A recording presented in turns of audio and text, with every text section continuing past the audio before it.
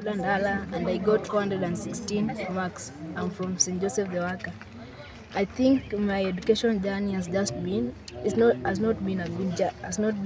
that bed of roses, but I think just hard work and prayer will make you be somewhere where you want. I hope to join Alliance High School, and I want to be a civil engineer. Thank you. Abraham Otieno Obuya.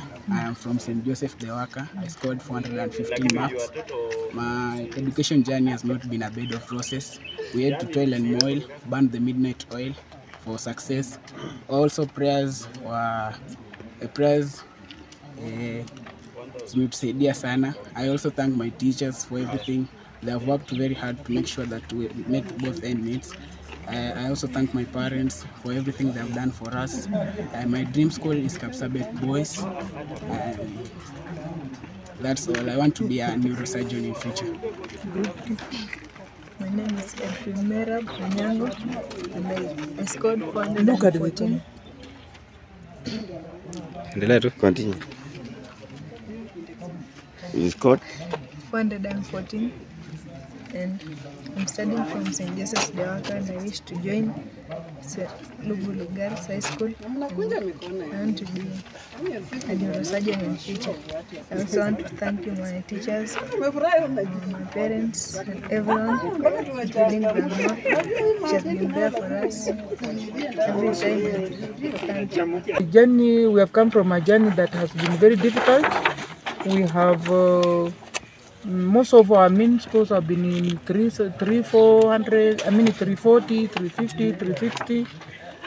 Some years we have been having 3 children with the 400 and above, but we have been struggling on to encourage children who each year to do some work, to do good work, to pray, to appreciate their parents' efforts, and by molding them through that, you know, when the child appreciates what the mother is doing, the parents are doing, the teachers are doing, with the prayer, they have come up so far, up to this time.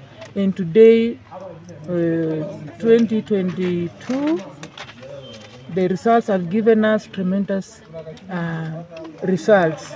Children have come up with the wonderful results, and I think this year, children have never stopped praying. They pray before supper, they pray before every classwork, they pray before meals, they pray before going to bed, and every time they pray before starting lessons, and every time they say they thank God for each day's morning. I think that has helped them. But most of all, I thank God, I thank the parents, I thank teachers, and last but not least, I thank also the pupils who did the exam this year. They appreciated themselves, they forgot everything about the surroundings, and they concentrated on their work and about themselves.